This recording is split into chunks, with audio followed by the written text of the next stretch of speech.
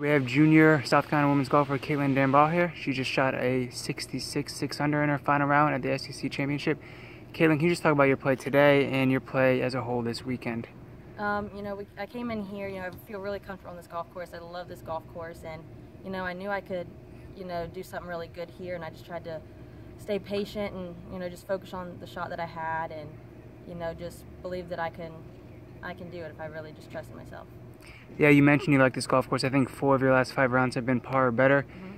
Mm-hmm. What is it about this course that kind of suits your game so well? I don't know. I think it just kind of fits my eye. They're just courses that they get to and they just feel really comfortable, and this is one of those for me. And just last question, you've took advantage of the par 5s throughout this week. You had an eagle today on one of them.